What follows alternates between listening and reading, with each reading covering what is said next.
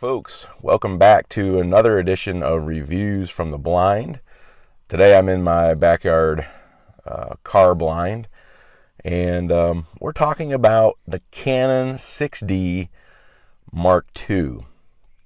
The way that these videos work is the first part of the video is going to be me doing a kind of a summary, actually first. My thoughts, my feelings on how, if I liked it, if I didn't like it. And then it will transition into the more detailed review. So if you just want to get the kind of the highlights of the camera, just watch the first segment. If you want a long detailed review showing all the photographs that I made and so on, then watch the full review. Anyway, the Canon 6D Mark II. It is a camera that I think Canon positioned probably, in my opinion, between, I don't even know if it's between anything. It's kind of like the full frame version of the 80D. And I know some people will get mad when you say that, but the bottom line is, if you look at the way it feels the size, it's a lot like the 80D. It feels good. If you look at it, it's got the, the standard Canon grip here. The buttons are in pretty much where I would expect them to be. On the back side, the one thing that I really didn't like was the position of the Q button. I actually, initially, and then I actually got used to it being there, and I find it to be a better place where they put it.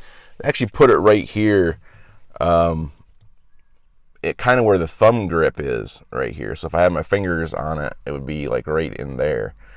And at first I was kind of like, I don't know about that, Canon. But in the end, it's okay. I'm okay with it. But yeah, ergonomics is great as usual with Canon products. One of the things I didn't like about the buttons, and this is a problem with the original 6D as well as the 6D II. I do not like, and you're going to notice this in other videos, I do not like not having the joystick. Okay, having this little, I don't even know what you call it, disc thingy. I don't understand that. It's very Rebel-esque, if you will. I find that you have to bear with me. I'm getting over a virus here. I find that the controls are easy to use, easy to find. I like that they stuck with the traditional buttons here for the AE lock, and then the button for adjusting your autofocus point. I thought that worked well. On the sides, we've got your standard HDMI out, as well as the USB port for offloading pictures and so on. One thing that I got real nervous about, I was doing some backyard hummingbird photography with it, and I didn't realize where the port was for the cable release, and it's actually on the front, which is somewhat uncommon, I think, with Canon cameras. I actually like it there. It just took me a while to find it. I was like, oh no, I opened the flap on the side here, which you typically would do, and it was nowhere to be found. So I was a little nervous, as you can imagine. Why would there not be a port? But there is. There's a port, and it works great. I use that. Typical, if you're used to the 7D, 5D series, very typical here with the on-off switch for going from stills to video. Very impressed with just the overall feel of the camera. Now, let's get down to nitty-gritty. Let's talk about how did it shoot. I think overall I was very impressed with how this camera operated. I didn't expect a whole lot. It being kind of a middle position at the middle market, I didn't expect a whole lot from it. But I was very pleased, even from a fast action perspective. I took this to a soccer game, to my son's soccer game, and used AI servo on it, and it locked on very well. I want to say, I almost hate to say this. I'm going to say it with kind of the caveat that I haven't fully tested it. But it seemed to focus about as good as my 7D Mark II in that scenario. Maybe even a little better at times. I have to be honest. I am seriously considering this camera as a backup to my 7D Mark II, and for doing sports. I mean, not sports, but, well, some sports, but I can see this camera fitting into the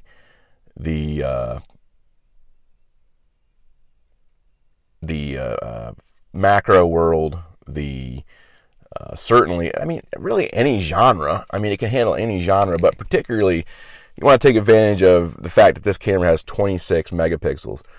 Okay, that doesn't sound like a whole lot, but when you consider the fairly recent 5D3 was 22 megapixels, then this camera really does have a much higher resolution. It has a 6.5 frames per second, which is good. That's actually, you're approaching that realm of being able to shoot birds in flight pretty well, because you're getting closer to that 8 frames per second kind of ideal frames per second that I think you need for entry level wildlife work. So let's listen to that real quick. Let's hear what that sounds like. Whoop, wrong one, guys. Hang on. Change my drive to high.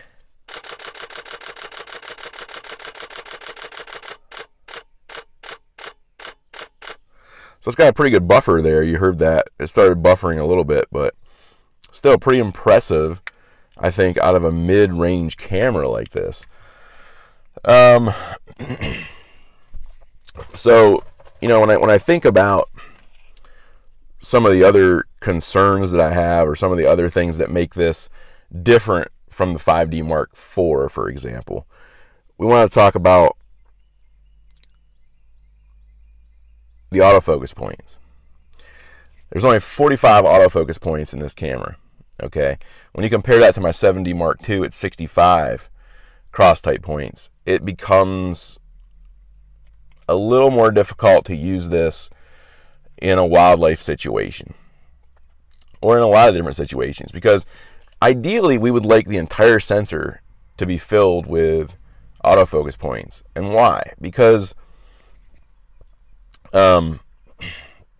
subjects aren't smack dab in the middle of your frame, right? You don't always want your subject right in the middle. You might want them to the left or to the right, or maybe you want to use the top third or the lower third of your viewfinder. You know, so this camera, really, I think, obviously they did it on purpose because they're trying to keep the price low, but they also did not want to compete with the 5D Mark IV. So that's obviously why they did that. The ISO 100 to 40,000, so not too shabby. I shot it up around 800 to 1,000 ISO. I didn't go really high with it. I suspect it would do fine around 3,200. Would probably be okay with it. It's a full frame sensor after all. One thing I found very odd with this camera is a sync speed of only 1/80th of a second. I mean, 1/180th of a second. I found that odd because you typically, for a mid-range camera, I would expect that to be at least 1/250. Where does that hurt you? Well, here's a scenario. I was out photographing hummingbirds, and you don't want ambient light in your photograph at all, right? When you're doing a flash, when you're doing a full flash setup. Well, at 1/180th of a second, you're letting more ambient light into your exposure. You're dragging that shutter a little bit, and you might see some, you know, depending on the scenario, depending on the lighting, you might see some wing blur caused by ghosting. So what else can I talk about? We got a Digic 7 processor, a single Digic 7 processor We've got a single card slot, SD card slot. So a lot of people get hung up with the single card slot. Okay, one SD card. I get that. Okay, it's better to have two than have one. It's not the end of the world, though. Now, again, if I were a wedding photographer, I might be a little concerned. If I was somebody that was going on a once-in-a-lifetime photo adventure, I might be a little concerned that I couldn't make duplicates while I was shooting.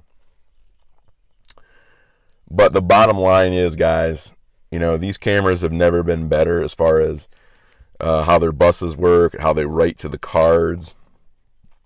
So you're not going to have a lot of issues, I don't think, there. It's one of these things where I think people think, come on, Canon, why not, right? Why not two card slots? Well, again, that goes back to they don't want to compete with their more expensive lines. Why would they put features into lower end cameras and drag business away from themselves? That's not going to happen. Okay. We got our LP-E6N battery, which is nice because that's compatible with my 7D Mark II, as well as the new Canon EOS R. Had no problem setting up back button focus on it. I'm a big proponent of back button focus. Other than that, I really, you know, everything else is pretty much, I'll let you see the menu system on it. You know, there's the menu system. It's touchscreen. So that works well as well. Give me a second here.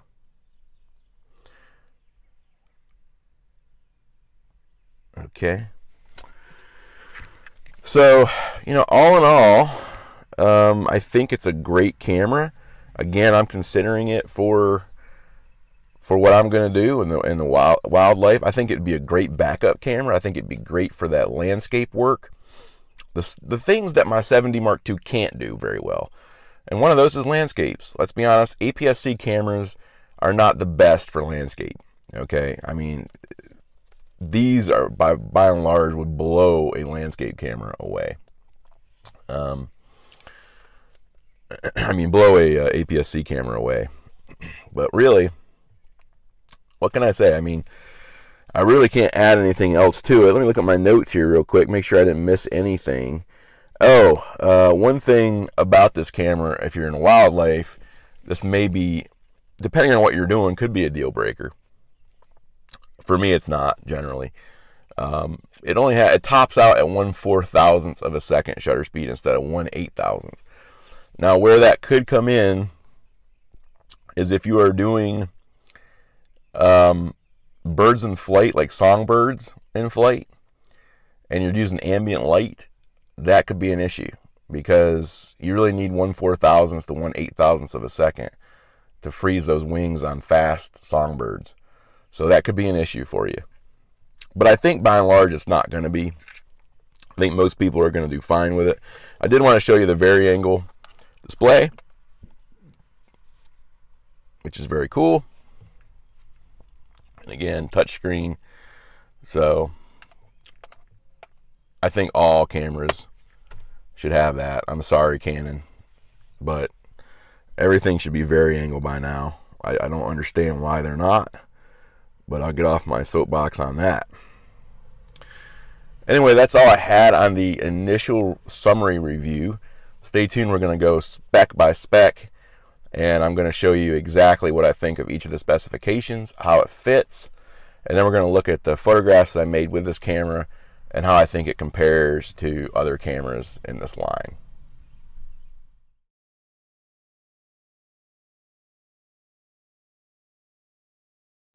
Let's go down through the specifications real quick. It has an all-new 26.2 megapixel full-frame sensor, 45 cross-type AF points. They're all cross-type depending on the lens you use. If you look at the Canon literature, they only guarantee that with certain Canon lenses. So I'm not saying that it won't work with third party. It's just that Canon will not openly say that it works with third party lenses.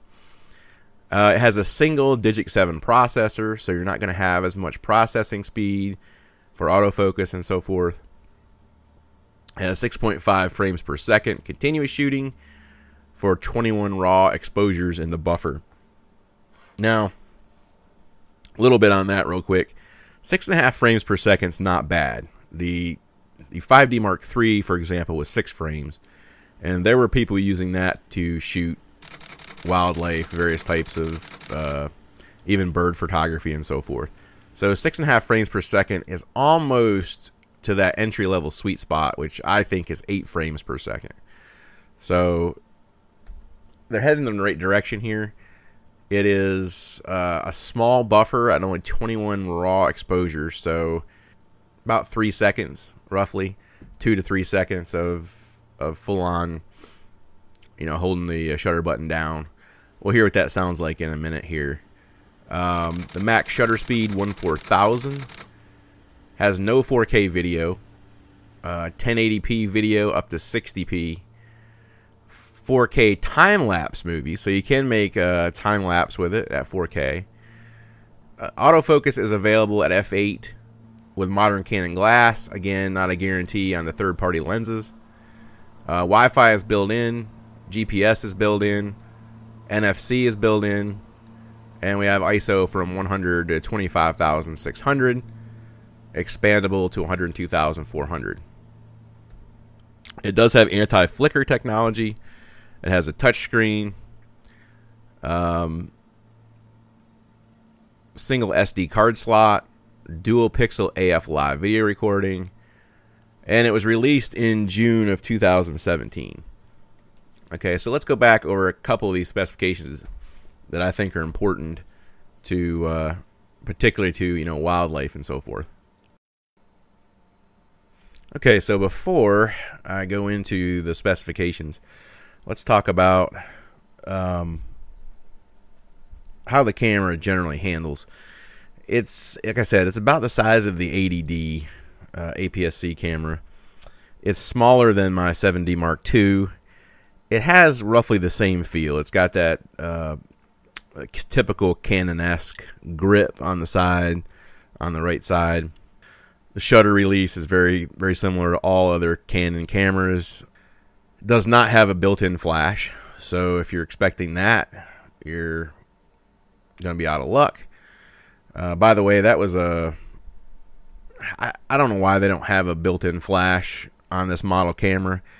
There's a couple good reasons I can think of. The first reason would be that acts as can act as a master flash in your master slave multi-flash setup. And so I noticed that right away with this camera because I was doing a multi-flash hummingbird shoot. So that's kind of a disappointment. And I don't really see why in a semi-consumer camera, I don't see why they wouldn't have it. You think about just having that available when you're at a birthday party or Christmas time, to be able to just have a flash when you forget yours, or just for taking snapshots and things like that. So not really understanding that with Canon. It's almost like Canon is trying to position the 6D Mark II as a kind of a semi-pro camera, and I kind of get that. It's got a lot of pro features, but I think build-wise and so forth, it's really more of a, I guess, advanced amateur type of camera. Maybe even consumer-esque in some ways. So that was kind of a disappointment to me. Anyway, how the buttons are in this camera is very similar to my 7D Mark II. The biggest thing I saw that was different or two things actually. One was the Q button is actually located down, if you're holding the camera, right kind of where your thumb goes on the back of the camera. and it's a kind of flush. It doesn't stick up like the regular Q button does.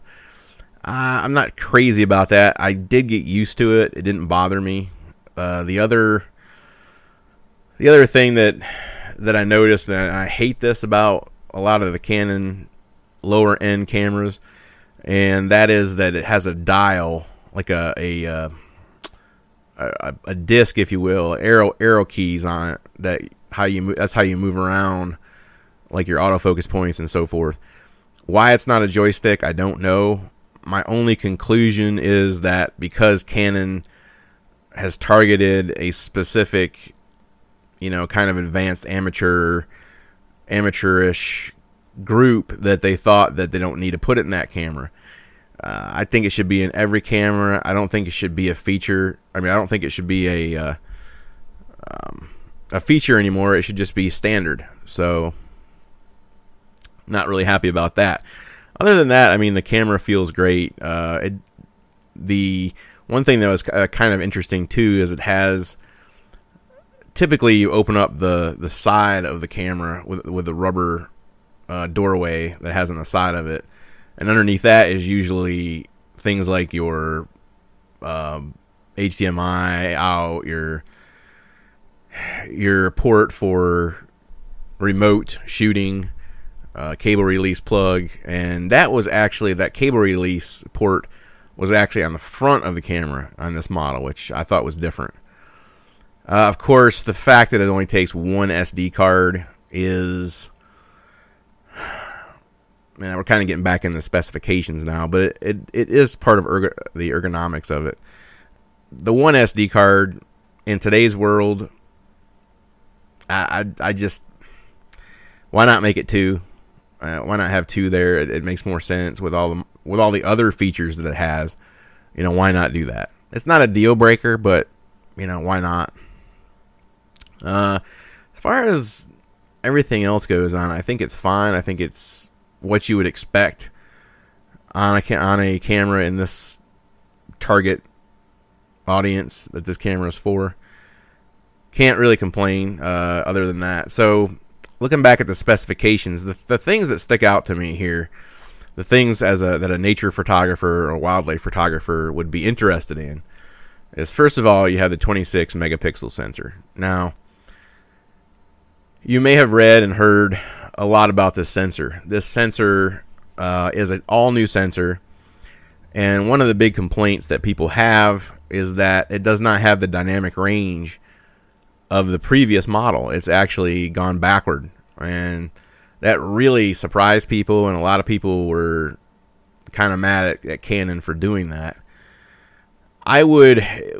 In my experience with it, I would say that they are probably right. The dynamic range wasn't that great, but it wasn't horrible either. I was able to recover shadows fairly well. I was able to bring back my highlights fairly well. Better than an APS-C, but maybe not as good as, say, a 5D Mark IV. So, take that as it is, or take it as you want. It's not going to stop you from being a good photographer. It's not going to stop you from making good shots. It's just that if you like that crutch of being able to go in and just kill all of the dynamic range, kill all the highlights till they're nothing, then you're not going to be able to do that. But I will say that if you love dynamic range, go back and pick yourself up an old 1D Mark II or 1D Mark III. Those things you can pretty much have all the dynamic range you want. But, of course, it's only 10 megapixels. So, that's been a big argument. I personally thought the sensor looked great, and we're going to see that in a little bit. I thought the sharpness was good.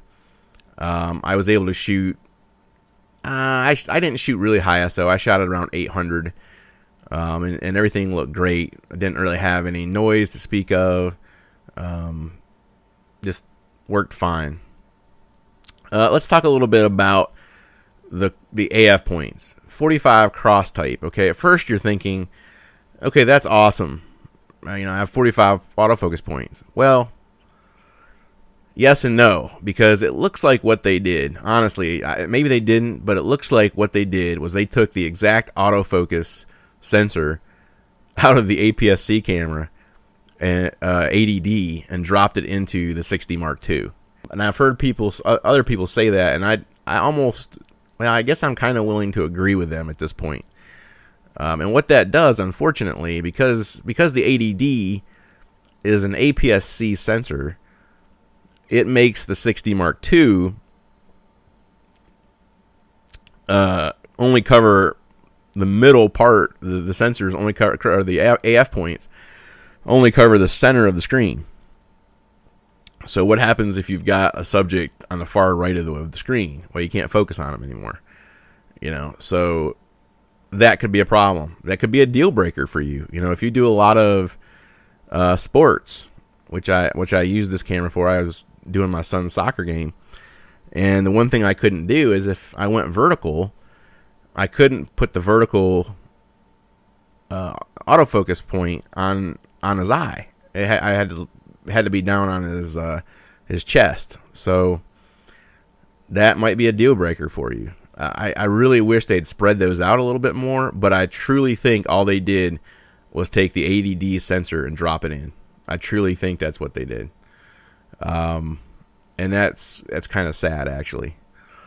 The Digic 7 processor, not much news there. It's a step up. You should get more processing power with that, as far as autofocus speed, rating the cards, and so forth. It's just more computing power. Problem is, there's only one of them, and that could be an issue with autofocus. I don't know that for sure, just throwing that out there. We talked about the 6.5 frames per second. What else for the wildlife photographer here? ISO 100 to 25,600. That is typical. I mean, nothing really to see there. I think it's fine up in the everything I've heard and read. It's fine. I did not get a chance to test it, but the higher ISOs are good with this. Some say the original 6D was better on the higher ISOs. I don't know that for sure. I have seen and worked with the 6D in the past, but can't say for sure whether I didn't do a direct comparison. You know, a lot of people love GPS and Wi-Fi and all that, and although this camera has all that, it doesn't do a whole lot for me. I've used it on my 7D Mark II with the SD radio, that card that it has. I've used the GPS in my 7D Mark II. It's nice to be able to see exactly where you took a photograph, but it's not absolutely essential. It will run your battery down more. It takes the Canon LP E6N battery, and that's good. I really like that they're standardizing their batteries. That will fit the 7D Mark II. It will fit the 5D3. Actually, I think you still have to use the E6 in the 5D, but the E6 will fit this.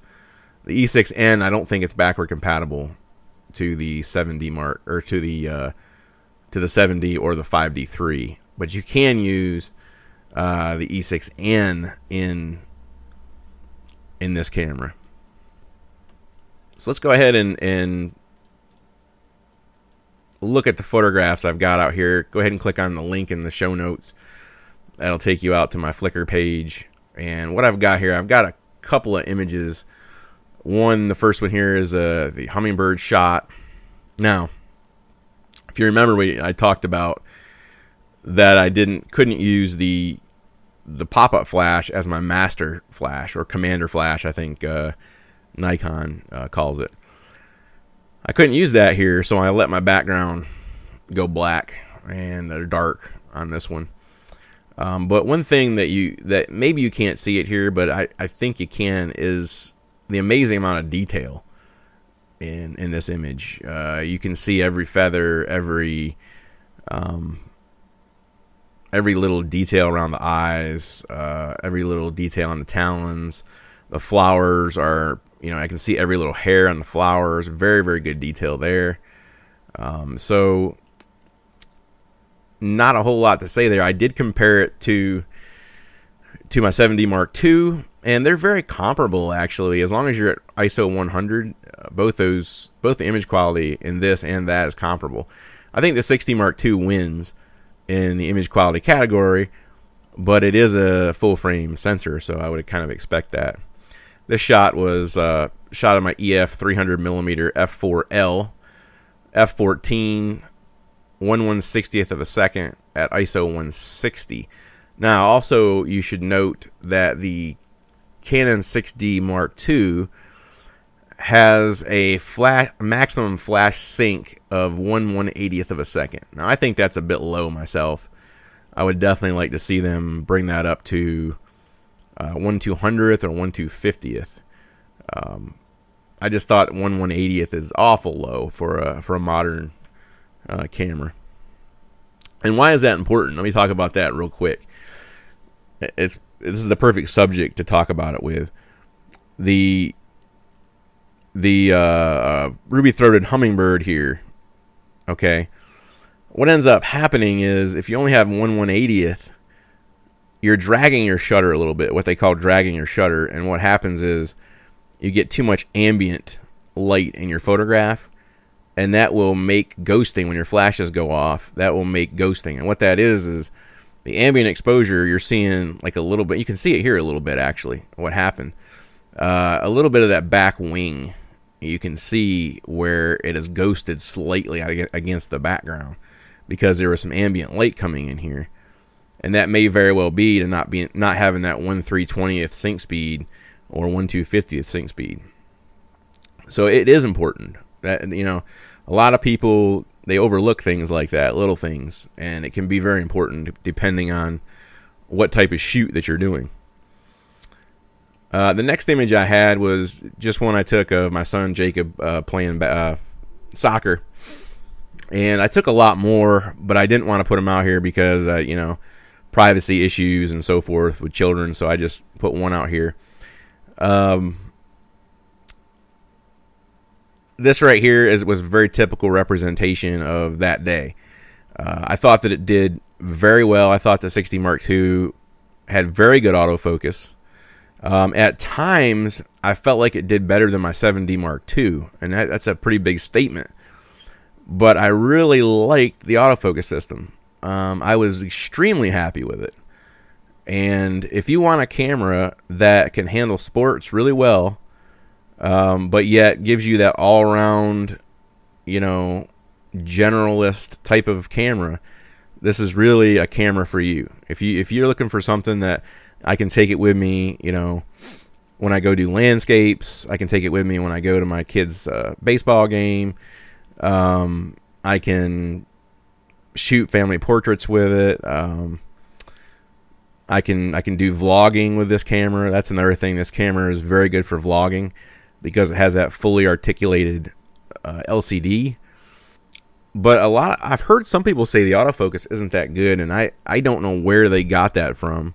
I had absolutely no problem whatsoever focusing this. I was using my 150 to 600 millimeter here, and I was very, very happy. So that's pretty much all I had on the review.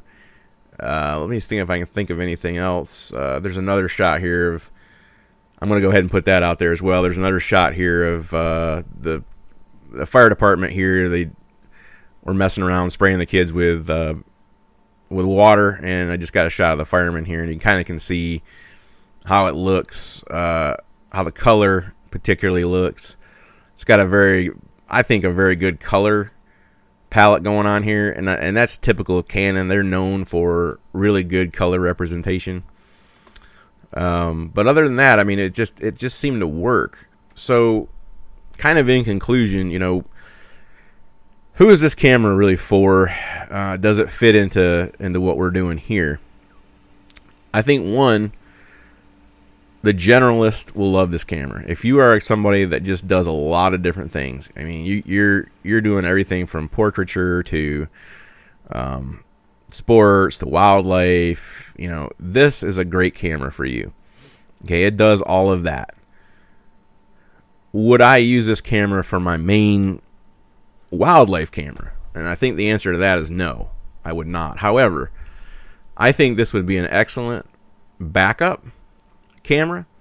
I think it would be a good camera for doing what we did here, which was hummingbird photography, setup photography, backyard birds. I